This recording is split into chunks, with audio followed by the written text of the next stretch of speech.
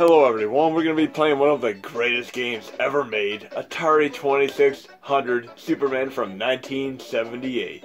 Just kidding, we're going to be actually playing Amiga Shadow of the Beast. Arguably one of the coolest games ever made, and I absolutely love this game. I played many versions of it, but I never had the luxury of playing the Amiga version. I truly wanted a Commodore 64, I wanted an Amiga, but I ended up getting an Atom computer instead. But I had fun with it for what it's worth. This does have quite an extended intro, about a 2-minute intro here, but I'm going to switch over to the PC and do the tutorial portion and then come back here to test the games out.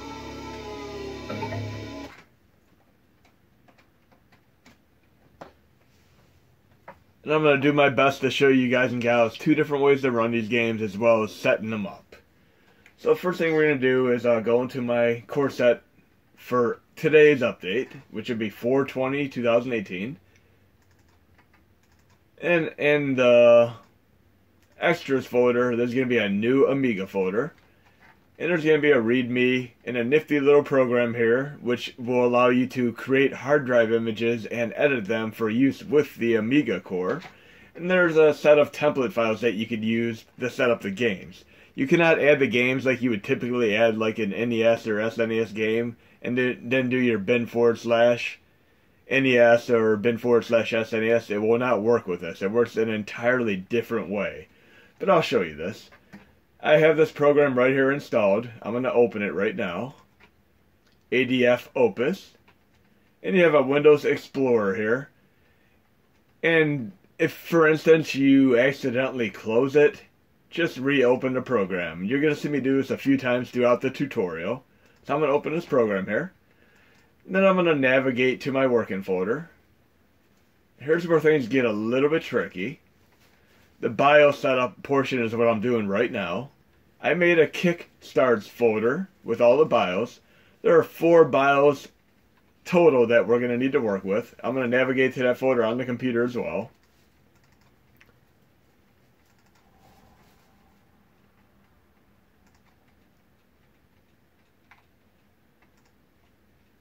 So I have my working folder, Kickstarts.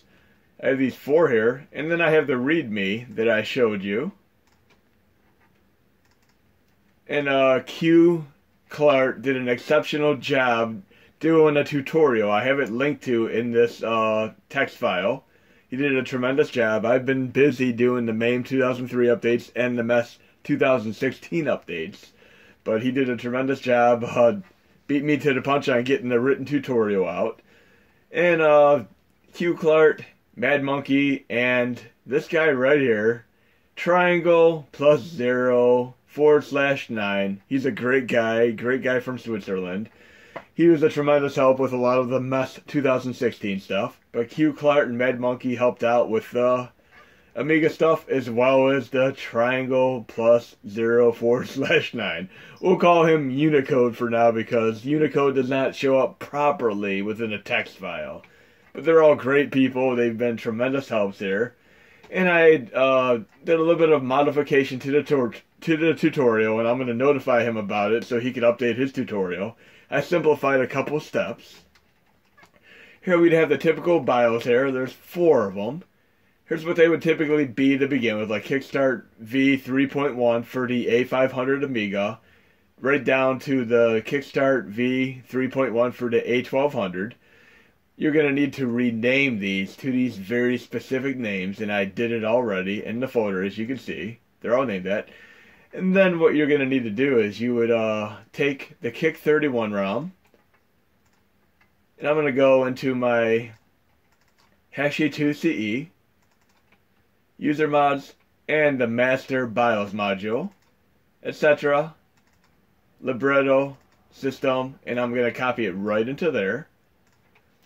So this master BIOS module, when you're done installing the BIOS to it for all whichever systems you want to run, you can install it via Hakchi as a normal module, install extra modules, and then it'll pull up the list of all the HMODs that you can install. This is the proper way to install BIOS. So it's loading all the HMODs right now. Right here, it'll show up in the list. I'll show you it on the list. Master BIOS Module Custom, right here. And there's a little README for all the various cores. I'm going to have to update this for my release today to have the Amiga core as well and a couple other things. But another thing to note here is when you go to install the modules, you're going to need to install 3 modules total to be able to run the Amiga core. You're going to need to install the Master BIOS module, obviously. And I'm going to go over that just a little bit more. So you need that one. Then you're going to need the PUAE core. That's for the Amiga core. So that, Master BIOS, and then of course you're always going to need the RetroArch. And I personally use the RetroArch Extreme. That contains many of my own personalized optimizations for games and cores to make them run better, more optimally, and faster and such. But once this is all said and done, you'd install all 3 of those. But we have another portion of the BIOS to contend with right here. This is where things get a little bit tricky. In the template that we have right here, we're going to extract it to the template folder. You're going to have this file here called WHD load HDF. This is a hard drive image that is going to contain the other BIOS that we need to work with. So what I'm going to do is open this right here. I have these files already navigated to. And then I'm going to have to open that file that I just showed you, the WHD load file. Open, and I'm going to navigate to where that is on the computer. And I'm notorious for opening up many folders, but get used to it. Extras, Amiga, template, WHD load. Then I'm going to go into the DEVS folder, Kickstarts, and I'm not going to copy the Kick 31 ROM, but I'm going to take the other 3, and I'm simply going to drag and drop them into the other folder, like so. So now they're all merged into the WHD load file. Then I can simply close these, and these will all be said and done. Now I'm going to go to that template folder, and I'm going to copy this to the same exact thing that I did, the Master BIOS module. And this is where the tutorial is a little bit different. Just watch and see how I change things. So I'm going to go to User Mods, Master BIOS module, etc., Libretto, System. The tutorial was set up so you'd have to do this for every game, but I modified it so you can do it one single time. It'll cover all games. I had no issues whatsoever. So I would just let it copy there. So I have the Kick 31 BIOS as well as the WHD load BIOS all within the system of the Master BIOS module, and I'll install it and I'm ready to go. Now I gotta set up the games, which is a whole other thing entirely. There are 2 different ways you could set up the games, and I'm gonna show you both ways that I do them. So let's get this going here. You cannot add the game as a file, but what we're gonna do is actually create the game first, and then we're gonna add it. So what I'm gonna do here is go to the folder where I have my games at, in my working folder. We're gonna take Shadow of the Beast as our working game here, and create it into a working file. Games. We're going to extract Shadow of the Beast to a self-named folder. That's the best thing to do. Just extract it to a folder of the same name. We're going to go in there and go in there one more time. There's going to always be a slave file. This is going to be what you need to be able to boot the drive, just like a real hard drive. You're going to have to rename the slave file to game slave. Like this. Game, period, slave. If you do not do this and do not add this properly, it will not boot whatsoever. So we have these all added. All the files are set to go. I'm going to reopen ADF again. But before I do that, I'm going to actually outside this and look at exactly how big this entire folder is. It's a little bit under 2 megabytes. So what you're going to want to do is when I open the program, just watch this. I'm going to navigate to that exact folder where I have Shadow of the Beast at.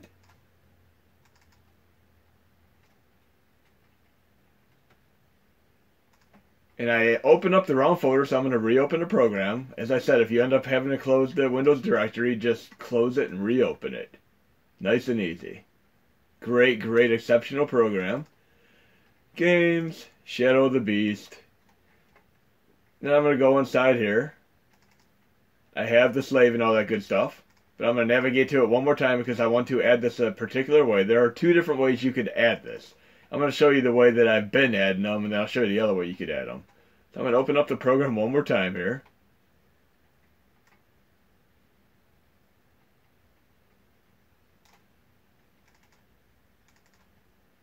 And I'm just going to leave Shadow of the Beast right there with the info file. Then I'm going to go here. Leave that here. I'm going to go to File, New. And I'm going to browse. And I'm going to create a game. I'll do it in my working folder. HDF folder. I'm going to change this to HDF, but I'm going to have to name it. I'll keep these names simplified to make things easier. And they are case sensitive. Shadow of the Beast, HDF. All lowercase. Save it. Then I'm going to click Hard File. I'm going to manage the size to the right here. I'm going to scale it up to 2 megabytes, just a little bit over what the size of the actual game is. Then I'm going to click Open after creating, and create it. Now that I have it created, I'm simply going to drag and drop these files right into the folder here. And then I can close that and I'm all good. But you can additionally just go inside the folder and drag all these files over too, and it'll still work. It worked both ways for me. So you can do all the files individually, or you can do the info with the game folder file. Either way should work for you. So that's all good. I'm going to close this now. Now we're going to add it so that we could use it in two different ways via Hakchi. I'm going to open up Hakchi here. I'm going to go to File, Add More Games. Wait a second, I told you a few minutes ago you can't add the game. So we're going to have to do something different. We're going to go into that template again. Again, back to my core set. Here's where things get even a little more tricky. Extras, Amiga template. These are the template files that I put together and QClart also put together. I did them 2 for the dummy folder and 2 for the standard setup with Hakchi. And if you look at a README here, you'll see that you can run OCS, which are original chipset games, and then ECS, which are enhanced chipset games. We're just going to be running original chipset games right now. So we're going to take the template for OCS right here, and we're going to copy it. We'll just copy it into the games folder that I was working with, where I created the HDF. Now what we're going to need to do is add this as a game, but I'm going to rename it. But here, I want to show you one little thing here before I rename it. I'm going to try adding it via Hakchi and watch what happens here. This is yet another tricky thing here. And I'm going to show you a little workaround with this that I've done before in a previous video for both DS and OPENBOR. I got to go to my working folder here, sorry.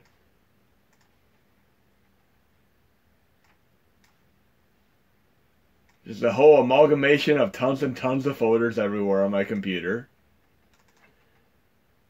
HDF, and you're going to click Games and Apps to all files. And I'm going to try adding this template, OCS, for the original chipset games.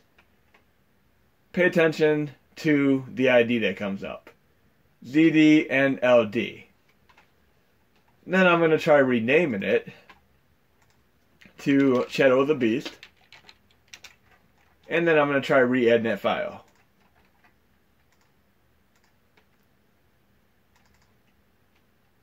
It's giving me the same ID. So the problem here is if you try using this for more than one game as a template, you're going to wipe out and erase the game that you previously did it with. And I showed you this in the DS as well as the OPENBOR tutorials. But I'm going to show you a way to work around this. I'm going to simply create a text file. And this is going to be a dummy text file. It's going to be Shadow of the Beast text. Then I'm simply going to take both of these files, the UAE, which is the configuration file I need to boot with, and then the text file, and I'm going to send them to a 7-zip. Well, I'm actually going to just do the UAE file first, you'll see why. So I have the proper name here. And then I'm going to open the 7-zip. And I'm going to drag the text file inside of it. Then I'm going to close it. Then I'm going to navigate to the Hakchi2CE directory. What I basically did is by having more than one file in a zip or 7-zip, it'll be an archive.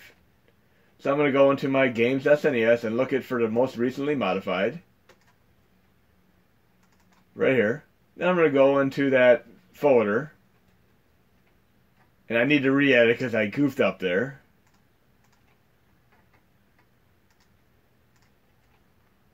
I need to add this file here as an archive. Okay, because I added the wrong file a minute ago. So we have that added. I'm going back to that folder here. Make sure you add the 7-zip. So I'm going back to the Hakchi2CE folder again. Remember, I never edit my videos. You get to see me do my thing as I go. Now what I'm going to do is open this file up. And I'm going to delete the text file outside of it. So now it just has the configuration file inside. Then I'm going to go into Hakchi 2. Up to the very, very top. And I do UCE. I'm going to right click on it and decompress the selected game. And then I'm going to have to do the bin / and the commands. If you have the update today, it'd be PUAE, bin / PUAE. But once you get my core set update today for 420, you'll be able to also do UAE. But right now I'm doing PUAE. Then I'm going to rename this game to Amiga. And then I'm going to call it Shadow of the Beast. And remember, anything that you type in a name here is easily searchable through the Google art here. Just type whatever you want to search for. And I'm going to add that. It is always a wise idea to close Hakchi and reopen it before you sync, export, or manually transfer games to ensure that the desktop files are properly saved. I do not need the other file. I'm going to delete that. So I have this all good here. I'm going to navigate to that folder here. And I'm going to need to copy one more file into that folder. And that file is going to be this configuration file. Actually, I'm sorry about that. The game. I added the configuration file as a game. Now I have to actually copy the game into the folder. And once I copy the game into the folder, I'm going to open up this template using Notepad++, which is also in my core set in the Extras Tools folder. You're going to edit with Notepad. We're going to look at the directories here. You're going to go down to the way bottom here. It's going to say var games, CLV folder name here, game name here.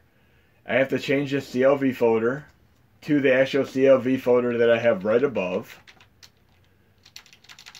CLV-Z GWDIA. And then I need to change the game name here to the exact name that I named the game. We'll verify that. Shadow of the Beast. And then we're going to save it. And just double check you have it all saved. I have GWDIA. That is all added right. So I have everything I need. I have the configuration file, and then I just copy the game into that same folder. Now, I could sync it, export it, or manually transfer it, and the game's all set to go. And then there's an additional way you can do the games as well, which I'm going to show you after we get back.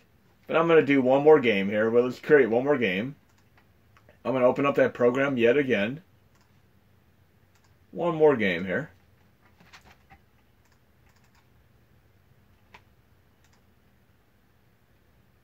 ADF. I'm going to navigate to that working folder. But I have to extract the game first before I go there. Games. We'll do Alien Breed. I'm going to extract that to Alien Breed. I'm going to go inside there. And I'm going to change Alien Breed Slave to Game Slave. Then I have to look at how large the entire directory is. Still less than 2 megabytes. We're good to go. So I'm going to navigate to that folder now that I have it. Remember, don't navigate to the folder until you make the file name changes. Otherwise, they're going to show up with the old file names. So I'm going to the working folder. Games. Alien Breed. And then I'm going to do another hard drive image. New ADF. I'm going to browse. And I'm going to create. We'll make it Alien Breed HDF. Now I'm going to save it. And I'm going to do a hard file again. And I'm going to change it to 2 megabytes here. Open after creating. Create. Then I'm going to drag and drop these files again. But this time I'm going to just drag the internal files here. Which I showed you the other way you could do this. I'll drag them all over. Make sure you get every file. We got them all copied over. We're good. Now we could close these. And we have the new hard drive image.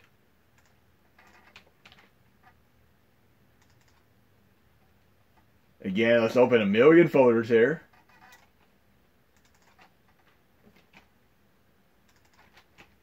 And I'm going to do the same exact thing I did with Shadow of the Beast. I'm going to, for right now, I'm going to create a template here. I'm just going to use the same exact file right here, the Shadow of the Beast UAE file. But I'm going to rename it to Alien Breed.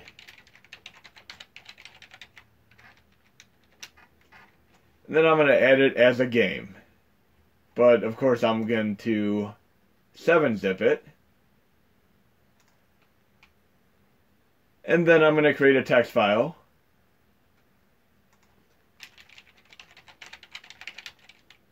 And I'm going to drag it into there.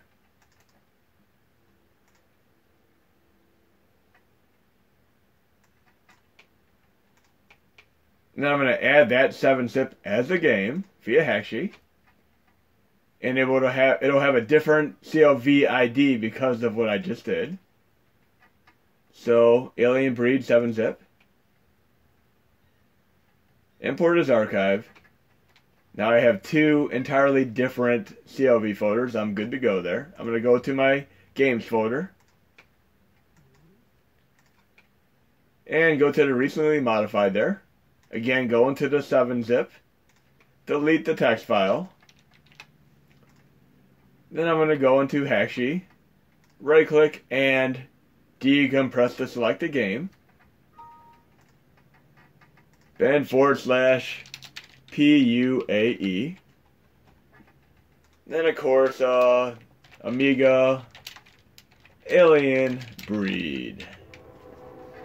And then I'm going to Google for some art. See if I get anything here that I can work with.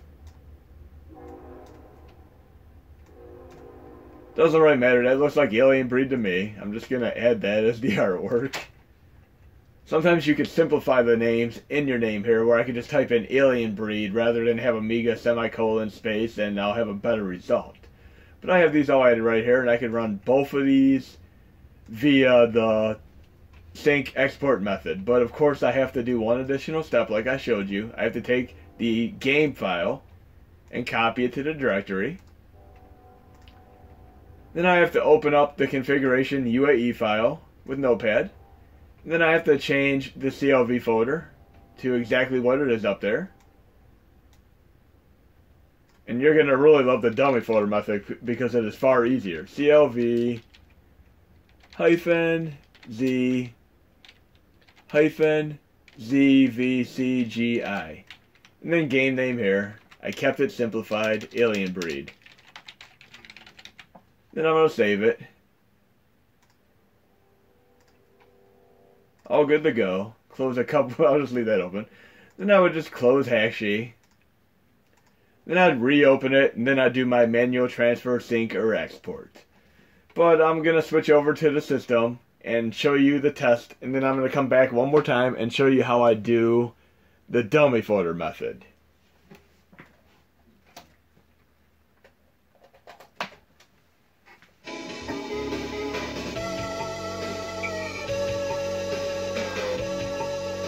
So I'm pushing a button to start the game. And And there are two bugs that you will run into with this core. I'm gonna, first off, since I'm not using the beta mode right now, I'm gonna go into video settings. And I'm gonna turn integer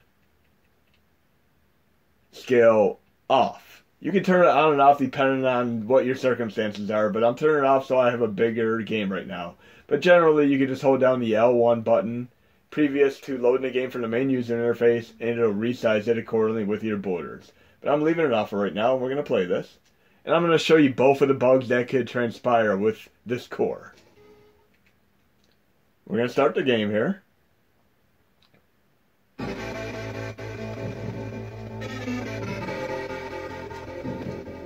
Excellent, excellent game. Very, very happy to be able to play this. One of the bugs you have is that you have the chance of your controller losing its connection if you go into your RetroArch settings. So right now, if I go into RetroArch settings, I'm unable to use my controller. But if I go into quick menu, controls, and toggle it, and go right back to resume, I'll have my controller back. You'll see what I mean when I start the game. Start button will pull up the keyboard. This button's pulling up the PUAE main menu, which you're not going to need at all, ever. So you can just open up RetroArch options again, resume, and then click OK on it to exit out of it. But we're starting the game here. And there are two different ways you can load this. You can do the CLV method, which I just showed you. I'm going to show you the dummy folder method as well, which is a lot faster and easier. I cannot control my character right now because I went into the RetroArch option. So I'm going to go back into quick menu, controls, toggle the controller, resume. Now I can control and play this fantastic game. And after I get some sleep today, I'm going to be playing this game, and I'm going to be doing my core set update.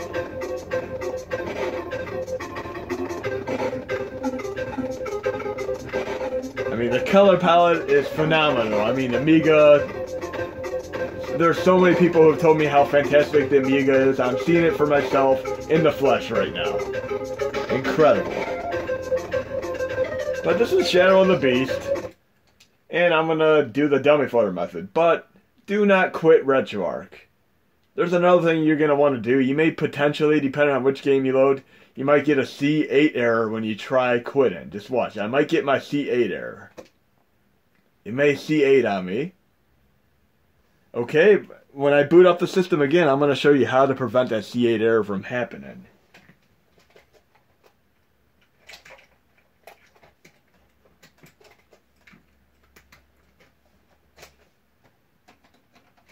Now I'm going over to the PC real quick, and I'm doing the dummy folder method. And the dummy folder method is very, very easy. What we're going to do is basically just simply go into the flash drive. You're going to have a Hakchi, games, dummy folder, and create an Amiga folder. Then you're simply going to copy the game you want to have in there. Just watch the Alien Breed game that I have. I'll simply copy the Alien Breed game in there. Alien Breed HDF. Then I'm going to go into my core set and get the template that I need. I don't have to do anything else but get the template. Here's where things get a lot easier. Template. I'm going to take the original chipset dummy USB UAE. Copy it into this folder. I'm going to rename it to Alien Breed, just for my own ease of convenience. And then I'm going to edit it. I only have to edit one single thing. Just game name here to Alien Breed. Save it. Now I can play the game. That's as quick and easy as it is to do the dummy folder. I'm going to switch over to the computer again, the mini SNES now. I'm going to do the dummy folder method, and I'll show you the proper way to exit the core so you don't have the C8 error.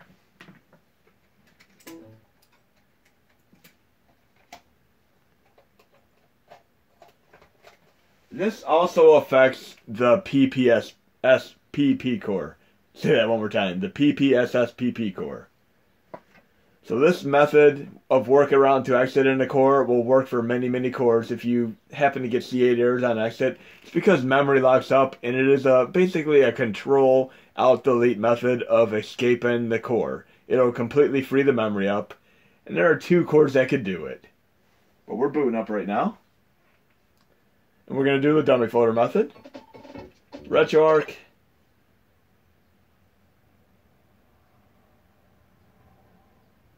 Load core, Amiga PUAE, load content, start directory dummy, Amiga, and we'll load the UAE file for Shadow of the Beast. I have it configured to the dummy folder. And hopefully I didn't make a little goof with Alien Breed. If you make it a little goof, you can just check your configuration file and or redo the hard drive image. Yep, it loaded fine. I'm going to directly load content and go right to another game. I'm not exited in the core yet. But I'm going to see if I did Alien Breed right. I'm going to load Alien Breed UAE. If I made a goof, it'll give me a little error message, but hopefully I did it correctly.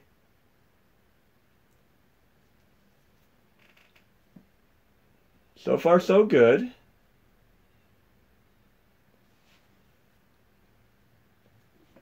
And we have action here. Alien Breed is a fantastic game. I'm going to let you experience that for yourself, because I know you guys and girls are going to be trying it out. But I'm going to show you exactly how to quit the core. Go to RetroArch Options. Do not use your home button. Do not exit RetroArch. Instead, install one of 2 cores. Install 2048. And both of these cores are fantastic.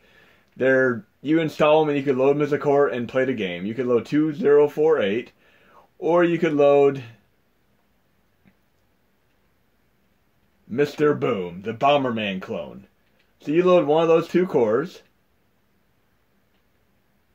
2048, start the core, and then you can go into RetroArch Options and quit, and you will not get your C8 error. Just like that. That's how you free up memory. Do it for the PSP core as well. See, that's all it takes, guys and gals. But I'm going to post this template into my Mega NZ link for right now, and then when I wake up later, I'll post it into my normal core set. Hope this helps you guys out, and feel free to ask me any questions if you need any help.